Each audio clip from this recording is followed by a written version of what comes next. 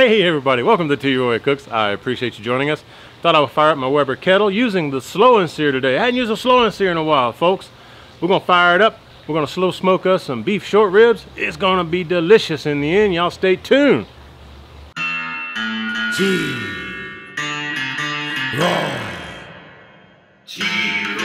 Cooks. T-Roy,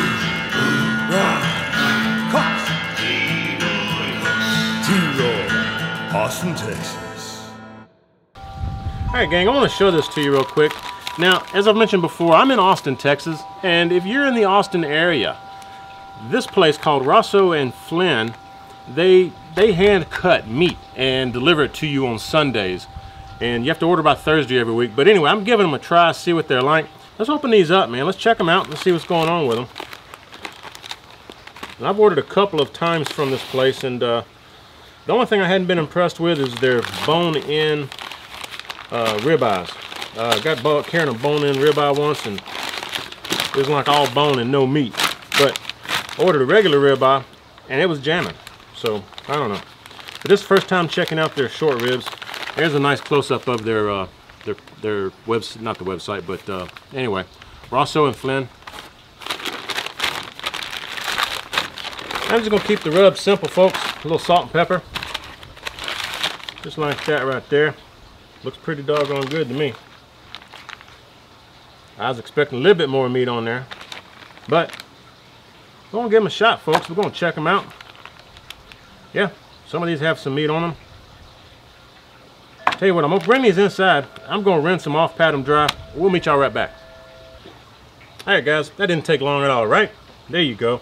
Throw a little salt and pepper on there, and then we're gonna throw those on my slow and sear on my Weber kettle here, and we're right about 240 on there right now. I'm gonna try to shoot around 250, and I am gonna roll these over on the sides and salt and pepper both sides, but I'm not gonna salt and pepper the back. So let me get that done. We'll bring you right back, folks. All right, guys, let's go ahead and I'll show you my setup. Slow and sear is over here, and I started the fire on this end. I've got some pecan wood, just some chunks on there. We're going to go ahead and put these bones side down. Try to put the meatier end towards the fire. I think that'll work a lot better. Just like that. All right, we're just going to let these babies rock and roll. I may decide to spritz them here in a little bit or do something else to them, but if I do anything different, bring you back, or if I just want to check on them, I'll bring you back. Let me get that out of the way so you can kind of see them. Looking good, right? We'll be right back, folks. All right, gang, it's been about an hour and a half. Look at there, look at there. Isn't that gorgeous? Oh, man. Now, they still feel pretty tight, so we're going to let them keep going, but I am going to rotate them around a little bit. Some of these in the back I'm going to put in the front, and vice versa. There we go. And we're going to put the lid back on, let them keep going. We'll bring y'all back here in a little bit, folks. Make sure you put your vent over the meat. There we go. Folks, we're 3 hours in. I'm still riding about 250 to 255, but tell you what, man, these are looking wonderful. Check that out. Oh my gosh.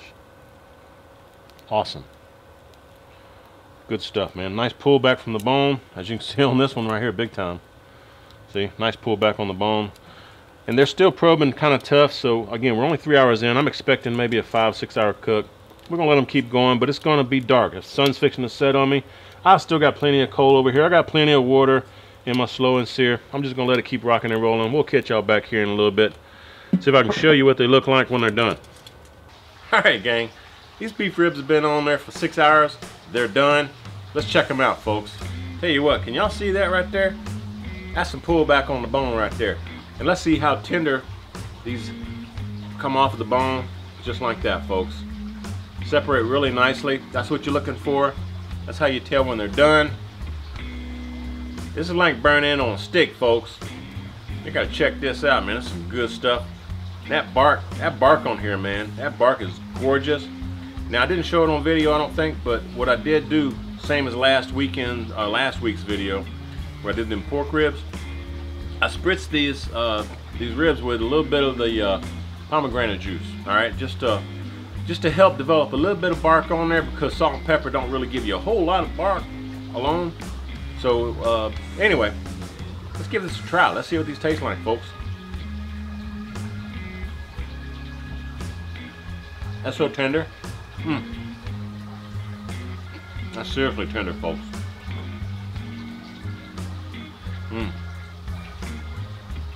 You get that true beef flavor from that simple rub. Salt and pepper, man. Maybe next time use a little bit of garlic. A little cayenne. I like that personally. Folks, salt and pepper. On beef, on brisket. That's the way to go, man. Beef ribs, brisket, same kind of cook. This took about 6 hours, doing about 250 to 260. It's fabulous, folks. I appreciate y'all joining me. Hope y'all like these kind of cooks, because I know I do. If y'all like this though, y'all give me some thumbs up. Hope you share the video, folks. And when you do, please tell all your friends that T-Roy cooks responsibly. Cheers, everybody. Man, that's good. That's good, Fifi. Want some? Come here, Fifi. Here, Fifi. Yum. Fifi likes that. Woo, doggy, that's good.